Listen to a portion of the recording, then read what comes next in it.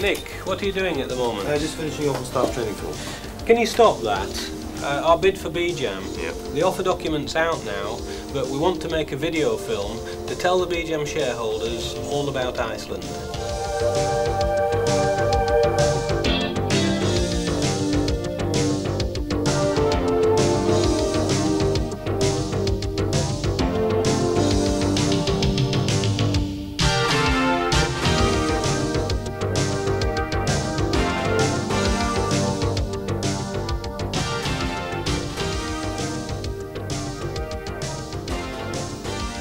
Iceland Frozen Foods is one of the great success stories in retailing. It's grown from humble beginnings into one of Britain's fastest growing frozen food retailers, and all in a very short space of time. Iceland started in 1970 selling loose frozen foods and has evolved throughout the 1970s and 80s. The company takes pride in its rapid development, sound management, ability to adapt to market forces, and its willingness to invest in the latest technology.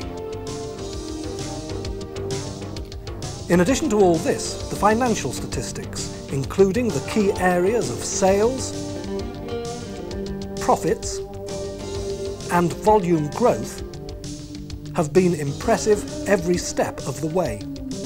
Now Iceland is set to extend its horizons further with its bid for Bejam. Bejam first saw the light of day in 1968 as a frozen food retailer for the bulk buyer. The company has developed over the years, but it has failed to move with the times in a number of important areas. Bejam has not kept pace with Iceland in the growth areas of convenience shopping and eating, and has been slow to invest in modern technology. This is reflected in disappointing financial results when compared with Iceland. Indeed, the Bejam results for 1987-88 announced recently showed only a 3.2% rise in pre-tax profits.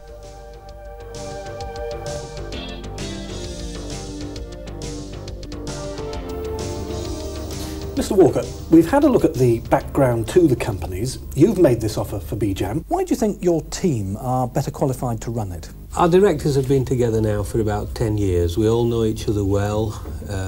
The directors are still in their late 30s, early 40s, enthusiastic, ambitious. For years now we've had a policy to take this enthusiasm down from the boardroom by saying that nobody can employ anybody unless they're better than what they are, and preferably younger as well. You say you're unique, yes, and your figures over the last 15 years are very, very impressive. Yeah. You're still expanding, so Yeah. why do you need this takeover? I mean, some people would say it's an ego trip. Well, we only need it at the right price, and I think it is important to remember that the directors of Iceland own over 40% of the equity.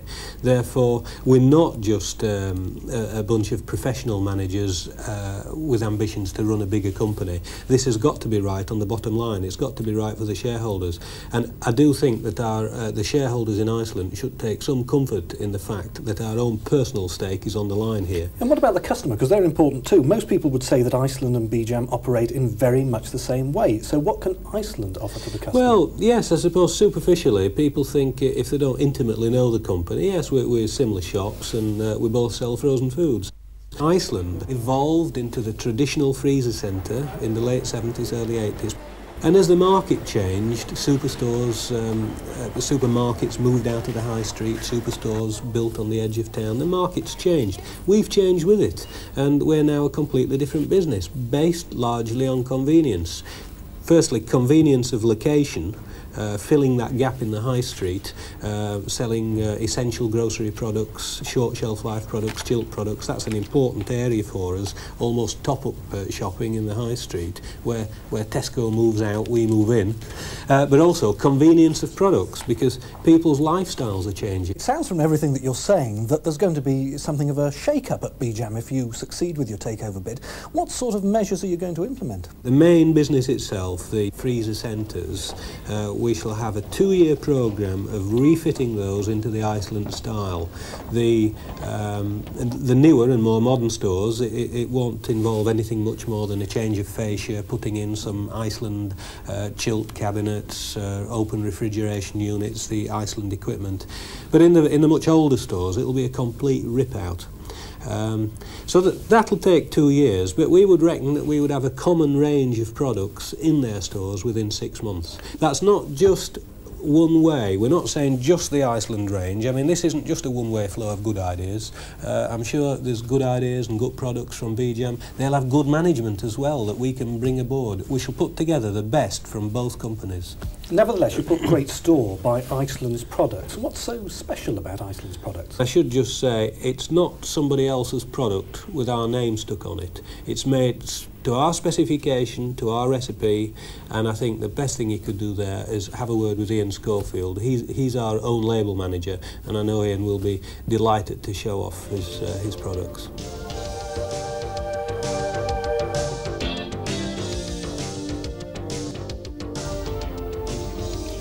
Malcolm Walker's been singing the praises of Iceland's own label products, but why are they so important? Choice is the key. This year alone we've launched over 250 new own label lines. We try to be different with own label. We try to give the consumer something they cannot get somewhere else. And how do you do it? How do you produce so many so quickly? It's because we have no committees, because we've got control, and we can start with our own art department here and go right through to our own product development people through the packaging and get the products in the stores. You've mentioned packaging, we're surrounded by it here, but why does it matter? It matters because we want to sell the products. The consumer goes in the stores, picks up the product. To get them to pick the product up, the packaging's got to be right. If the packaging does not look appealing to the customer, she will not pick it up. And in a nutshell, how does the company and the consumer benefit from own label products?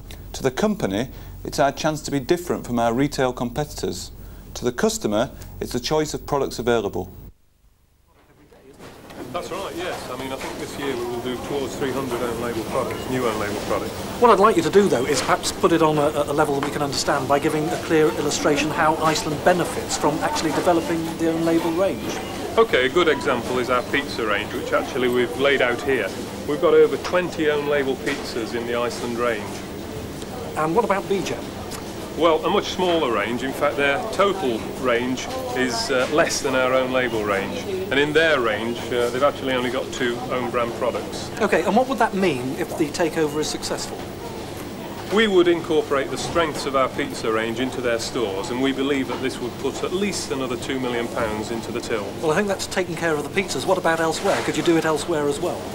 We're very confident, particularly in the areas of added value items, things like ready meals, things like cakes and gâteaux. We're particularly strong in these areas, and by putting our expertise in these areas into the Bejam range, we believe we can increase sales substantially.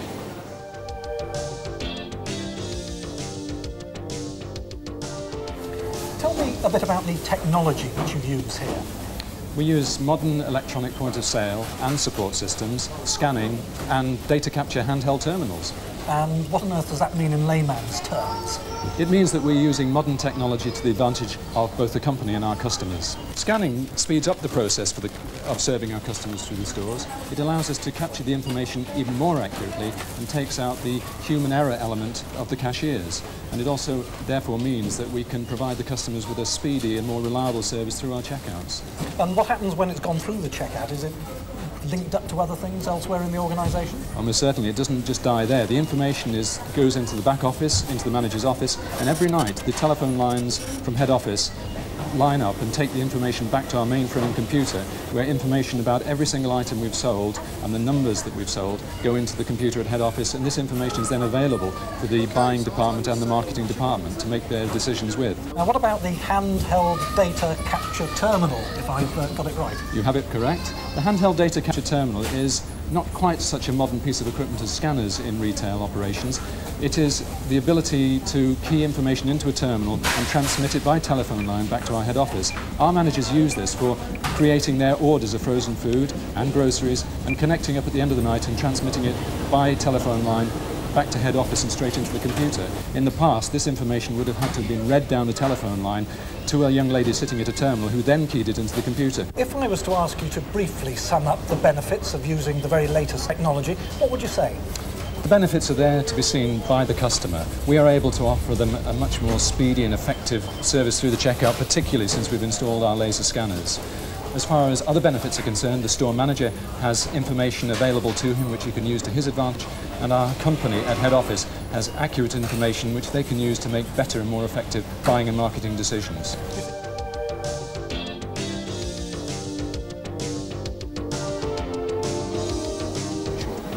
And what about the stores themselves? What is the philosophy behind the design and layout of an Iceland store?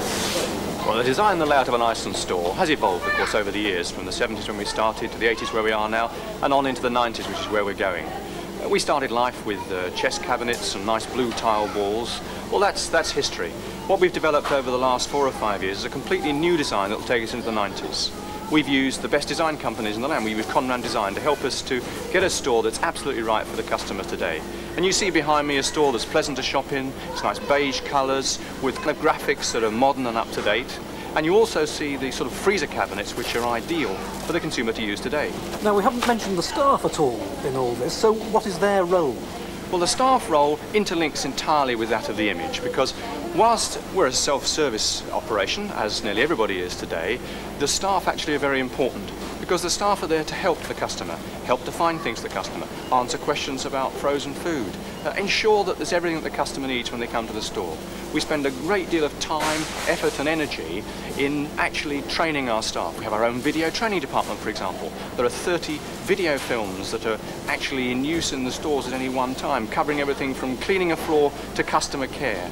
We believe it's extremely important that our staff actually know how to handle customers. What you seem to be saying is that there is a very definite Iceland image. Is that so? And if so, is it important? Oh yes, there is a definite Iceland image. I suppose it's to do with youth, it's to do with enthusiasm, it's to do with giving the customer what she wants. All right, it's an old marketing adage, I agree. But at the end of the day, if you don't give the customer what they want, then they won't come back. And we're trying to give them what they want, not for today, but for the future. That's what we've done over all the years we've grown, and that's what we're trying to do from now on.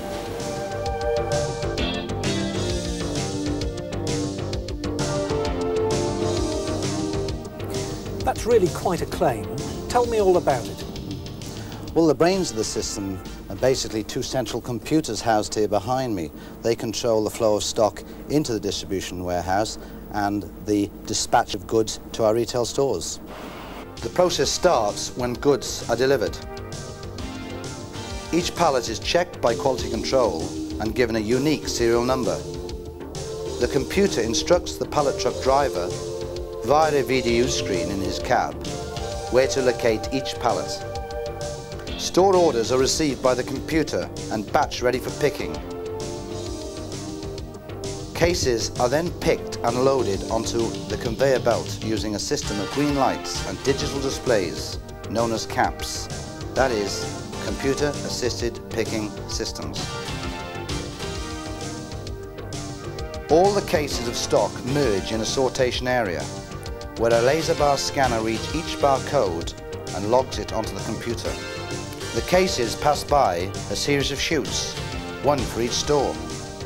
The computer then activates a series of boots which kick cases down the correct chute.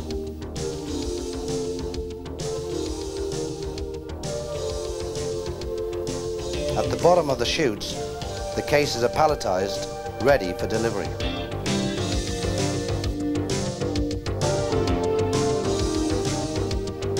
So what are the principal advantages?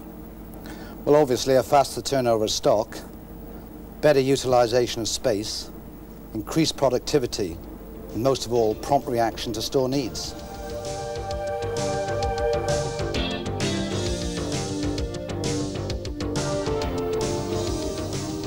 Mr. Kirk, what's Iceland's approach to the financial side of the business? At Iceland, we've always had a fairly simplistic approach to financial controls. For example, all our systems have been designed so that people at all levels can understand them. Can you give me an example of this? Yes, I can. For instance, when we first started, at the end of the first week, we actually worked out the net profit that we'd made in that shop for the week that we'd just gone through. We've done that every week since then, and we now have over 180 stores. Our computer systems have become more sophisticated. For example, on a Tuesday, we actually can work out the net profit produced for the company as a whole the week previous on a store-by-store basis. But if your takeover bid is successful, can your financial controls cope? Well, we've got good basic systems, we've got the experience, and we've got the computer know-how.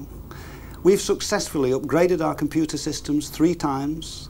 So, the answer to your question is, yes, we can cope. We don't envisage any problems with the enlarged group. Mr. Walker, in conclusion, I'd like to clarify some key points. First of all, why should Iceland and Bejam get together at all? The two companies are a natural fit. They've got stores mainly in the south, we've got stores mainly in the north. Put the two together, we've got 450 stores and we only conflict in 12 towns. There would only be 12 closures out of 450 stores. And what about the future? Where would you see the new company going in the future? We've got 17 stores in Liverpool alone. We've only got 1 in Glasgow. There's got to be 1,000 potential sites in Britain. Finally, what are the benefits for the Bejam shareholder? We think we can do a better job. We've got the superior management, we've got the right trading formula. And remember, our own personal stakes on the line here, so we've got to get it right.